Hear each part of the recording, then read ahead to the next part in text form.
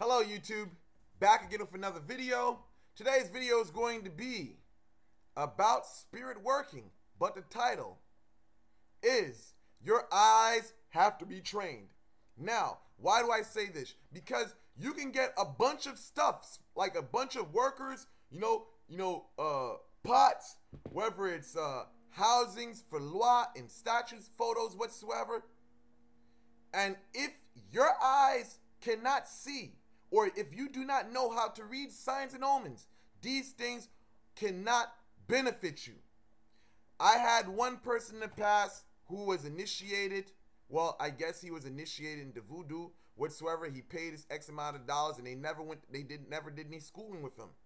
So I tried to help him. He told me that he was a Wunga whatsoever in the past whatsoever, and lo and behold, I realized he didn't know nothing. He just had the title of a Wunga. He just got a bunch of rituals and basically, and that was it, and he went about telling everyone that he was a Wunga, and then having a couple of conversations with him, I realized over time that he really didn't know nothing.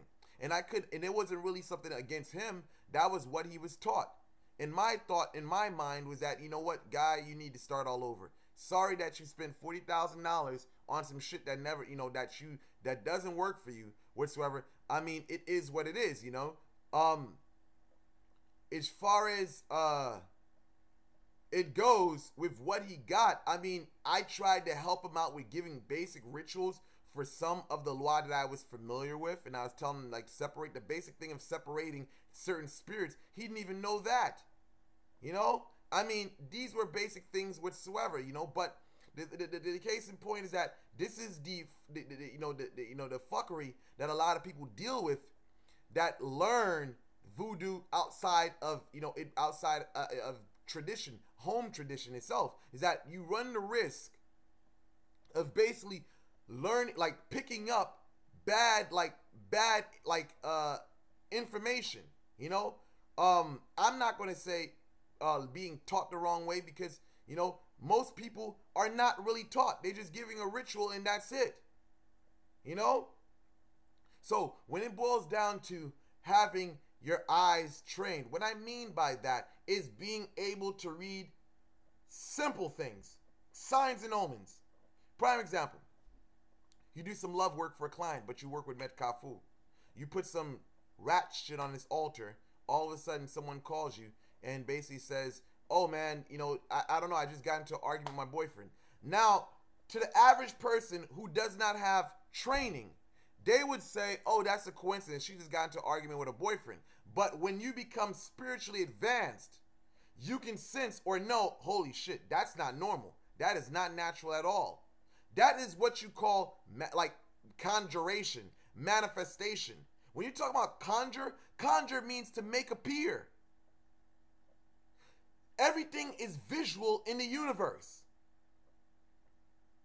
When you're talking about these things happening, visual. When you take the veve or vev or pati pimba and you heat that bad boy up, you walk outside, you see the manifestation. So those of you who work with the Seals of Solomon, or some of these medieval Jewish talismans, what was it? I forgot the name of the guy. I made a video about this whatsoever in the past. But anyhow, there's a seal I worked with before, and it basically said something about causes people to wars and fights to happen. Now I powered that seal up, and I went to this corner store, and as soon as I went to the corner store, I just saw people fighting and arguing whatsoever. So that was like manifestation. See, if I was blind, I would be thinking, oh, man, I want to see wars and people just fighting and stuff like that, but it was an argument going on, like a big argument going on.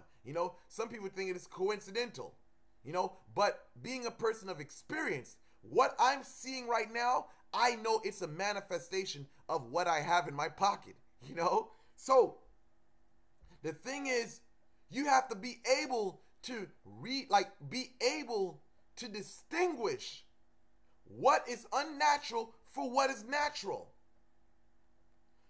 Now, from the basics example of me of the loi met kafu that I just gave, you know, there's a lot of people that got all this stuff, all these workers, and they don't know how to put them into use. You know, they got all this stuff, and I'm like, why? How is it that you don't see anything? Like another time, I had an experience where I gave this customer like a simple job to do, simple candle work to do, black, you know, black candle, whatever, you know, dark oil whatsoever, you know. And I told this person, I had the intention, I thought the person had, like, the person was experienced. Come to find out the person wasn't experienced. The person kept on telling me that they were wunga and this and that, wunga, this and that, blah, blah, blah. I told them to do this. Like, first and foremost, if you're a wunga, why are you asking me about this anyway? First off, you shouldn't even be doing this. Secondly, you should have the experience to be able to see things clearly. You know? Why are you coming to a Bokor if you're a wunga? I thought wungans know everything, you know? But the thing is this. The person does this simple thing. I've been doing the same thing for like years, so I know how it manifests. See, the thing is, each job you do, whether it's jars, whether it's dolls, whatever, you know what I'm saying? You know, whether it's candles, everything has a time period on it. Or basically even words. Like prayers, they have a time period of manifestation. But anyhow, this candle thing, I know when the candle's going on within that 7 days, while that power's out there, basically you should see the manifestation of what you're basically looking to do, or the conjuration of it whatsoever, you know what I'm saying, in the environment. And, you know, the thing is, the person says to me, nothing. What do you mean by nothing? Are you around the person 24/7? You know, I mean, are you around them to observe? See, what people think when they're talking about doing these magical, like these working these magics and stuff like that to harm the enemies and stuff like that, they take it as something. They look for the supernatural. Truck comes out of nowhere, smashing whatsoever. That's what they're looking for. That's that Hollywood stuff.